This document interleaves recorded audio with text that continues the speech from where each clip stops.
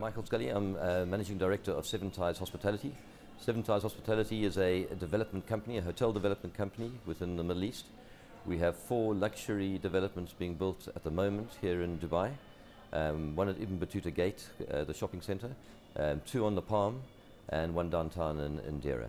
And what kind of time frame to roll out the hotels? Well, the Ibn Battuta Gate will be open between August and September, and the Movenpick Deira will also be opened at the same time. The 2 hotels in the Palm we're looking at by the end of the year. And what type of products will you offer? Well, Ibn Battuta Gate is we're really excited about.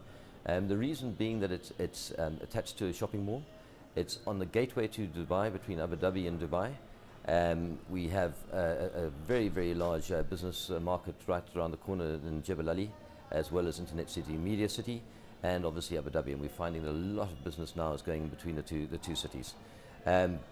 So that is a great one for us. We also see that as the Middle Eastern leisure market being very strong with Ibn Battuta Gate.